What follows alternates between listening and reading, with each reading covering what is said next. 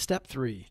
Made a decision to turn our will and our lives over to the care of God as we understood Him. Practicing Step 3 is like the opening of a door which to all appearances is still closed and locked. All we need is a key and the decision to swing the door open. There is only one key, and it is called willingness. Once unlocked by willingness, the door opens almost by itself, and looking through it, we shall see a pathway beside which is an inscription.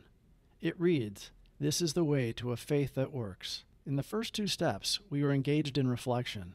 We saw that we were powerless over alcohol, but we also perceived that faith of some kind, if only AA itself, is possible to anyone. These conclusions did not require action. They required only acceptance. Like all the remaining steps, Step 3 calls for affirmative action, for it is only by action that we can cut away the self-will which has always blocked the entry of God, or, if you like, a higher power, into our lives. Faith, to be sure, is necessary, but faith alone can avail nothing. We can have faith, yet keep God out of our lives.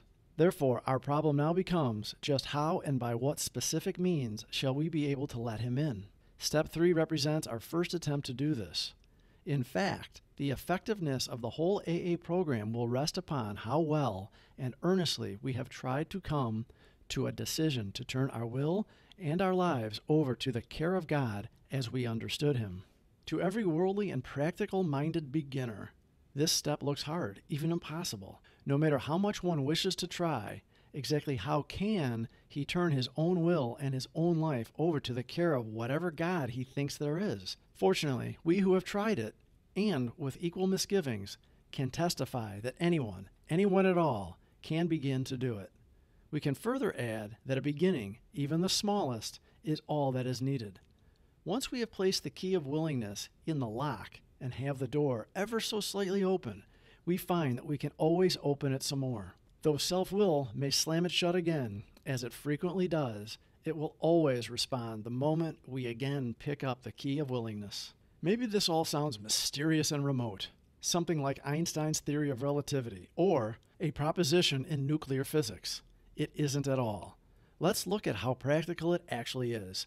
Every man and woman who has joined AA and intends to stick has, without realizing it, made a beginning on Step 3. Isn't it true that in all matters touching upon alcohol, each of them has decided to turn his or her life over to the care, protection, and guidance of Alcoholics Anonymous? Already, a willingness has been achieved to cast out one's own will and one's own ideas about the alcohol problem in favor of those suggested by AA. Any willing newcomer feels sure AA is the only safe harbor for the foundering vessel he has become. Now, if this is not turning one's will and life over to a newfound providence, then what is it? But suppose that instinct still cries out, as it certainly will, yes, respecting alcohol, I guess I have to be dependent upon AA, but in all other matters, I must still maintain my independence. Nothing is going to turn me into a non-entity.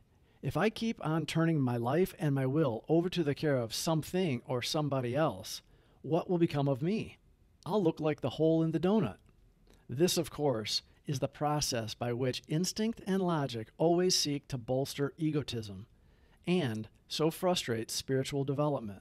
The trouble is that this kind of thinking takes no real account of the facts, and the facts seem to be these. The more we become willing to depend upon a higher power, the more independent we actually are. Therefore, dependence, as AA practices it, is really a means of gaining true independence of the spirit. Let's examine for a moment this idea of dependence at the level of everyday living. In this area, it is startling to discover how dependent we really are and how unconscious of that dependence. Every modern house has electric wiring carrying power and light to its interior. We are delighted with this dependence. Our main hope is that nothing will ever cut off the supply of current. By so accepting our dependence upon this marvel of science, we find ourselves more independent personally. Not only are we more independent, we are even more comfortable and secure. Power flows just where it is needed. Silently and surely, electricity, that strange energy so few people understand, meets our simplest daily needs and our most desperate ones too. Ask the polio sufferer confined to an iron lung who depends with complete trust upon a motor to keep the breath of life in him. But the moment our mental or emotional independence is in question, how differently we behave. How persistently we claim the right to decide all by ourselves just what we shall think and just how we shall act. Oh yes, we'll weigh the pros and cons of every problem. We'll listen politely to those who would advise us, but all the decisions are to be ours alone. Nobody is going to meddle with our personal independence in such matters. Besides, we think, there is no one we can surely trust. We are certain our intelligence, backed by willpower, can rightly control our inner lives and guarantee us success in the world we live in. One good look in the mirror ought to be the answer enough for any alcoholic. Should his own image in the mirror be too awful to contemplate, as it usually is, he might first take a look at the results normal people are getting from self-sufficiency. Everywhere he sees people filled with anger and fear, society breaking up into warring fragments. Each fragment says to the others, "We are right and you are wrong." Every such pressure group, if it is strong enough, self-righteously imposes its will upon the rest. And everywhere the same thing is being done on an individual basis. The sum of all this mighty effort is less peace and less brotherhood than before. The philosophy of self-sufficiency is not paying off. Plainly enough, it is a bone-crushing juggernaut whose final achievement is ruin. Therefore, we who are alcoholic can consider ourselves fortunate indeed. Each of us has had our own near-fatal encounter with the juggernaut of self-will and has suffered enough under its weight to be willing to look for something better. So, it is by circumstance rather than by any virtue that we have been driven to AA, have admitted defeat, have acquired the rudiments of faith, and now want to make a decision to turn our will and our lives over to a higher power.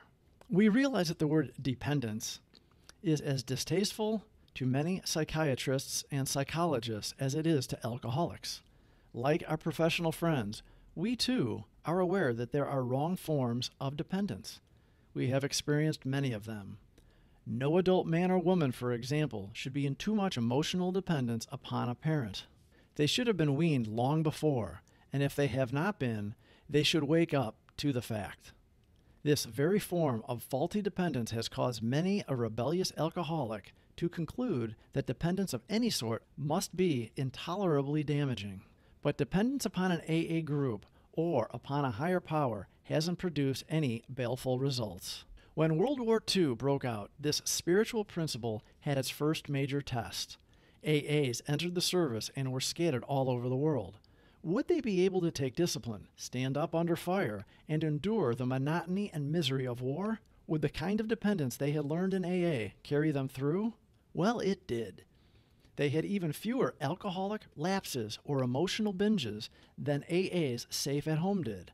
They were just as capable of endurance and valor as any other soldiers. Whether in Alaska or on the Salerno beachhead, their dependence upon a higher power worked. And far from being a weakness, this dependence was their chief source of strength.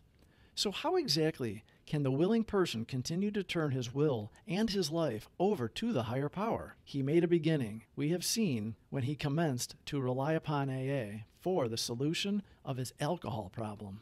By now, though, the chances are that he has become convinced that he has more problems than alcohol, and that some of these refuse to be solved by all the sheer personal determination and courage he can muster. They simply will not budge. They make him desperately unhappy and threaten his newfound sobriety. Our friend is still victimized by remorse and guilt when he thinks of yesterday. Bitterness still overpowers him when he broods upon those he still envies or hates. His financial insecurity worries him sick, and panic takes over when he thinks of all the bridges to safety that alcohol burned behind him. And how shall he ever straighten out that awful jam that cost him the affection of his family and separated him from them? His lone courage and unaided will cannot do it. Surely, he must now depend upon somebody or something else. At first, that somebody is likely to be his closest AA friend. He relies upon the assurance that his many troubles, now made more acute because he cannot use alcohol to kill the pain, can be solved too. Of course, the sponsor points out that our friend's life is still unmanageable, even though he is sober, that after all, only a bare start on AA's program has been made.